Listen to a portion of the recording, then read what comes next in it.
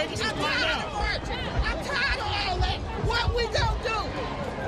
What we gonna do? That's real talk. I will talk, yes. You sound just like Donald Trump. Get him out of here. What you call me?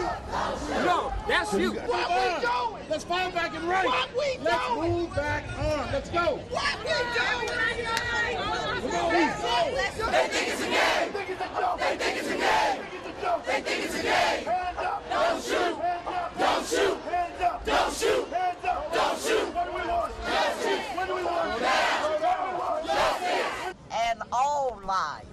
And we're here to make a difference and to have a quiet protest. If you're protesting, We trying to shut the freeway down. We trying to shut it all down. We trying to shut the freeway down. Who trying to shut the freeway down? Don't shoot. Our streets. Our streets. Our streets. Our streets. Some of the raw emotion and anger tonight at the protest, and as you look at the live pictures on the right side of your screen, you may not be able to see it right now at this moment, but we're being told that more tear gas balls are being fired at some stragglers. Tricia just reported a few minutes ago it was starting to break up, but there are some people there who apparently refuse to leave, and we're being told that police did fire pepper spray balls into the crowd. And we're hoping that at this point, certainly this does not devolve into some kind of final violent end to this protest. Again, this has been happening now for almost 3 hours in Reverend. I'd like to get your thoughts on what we just watched. Certainly, as we all know, the result of a very difficult week and a lot of raw emotions. Yeah. Well, I first of all commend all these people who came out, sacrificed time to protest and want to stand for justice. I commend them for that. This is a great gathering, and we pray that it ends very well.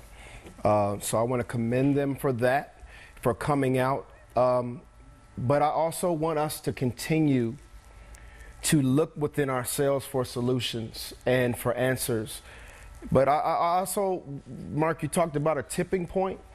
I want to caution police departments that if someone else is probably killed or gunned down, if we see this as a tipping point and we see Dallas, it may get worse, and we don't want that to happen. So we as leaders are trying to keep the peace when those of us, there are those in that crowd who don't want us to keep peace. There are those in that crowd who don't want us to work with the police. They want to take justice into their own hands, and we have to channel that into a movement that is positive for the protection of all human life. One of the things comments that I saw time and time again today on social media, on my page, and I believe Vanessa saw it, and I think I saw a comment on Vanessa's page, is can we be better? We have to be better. Reverend, can we be better? Yes, we can. Is that attainable?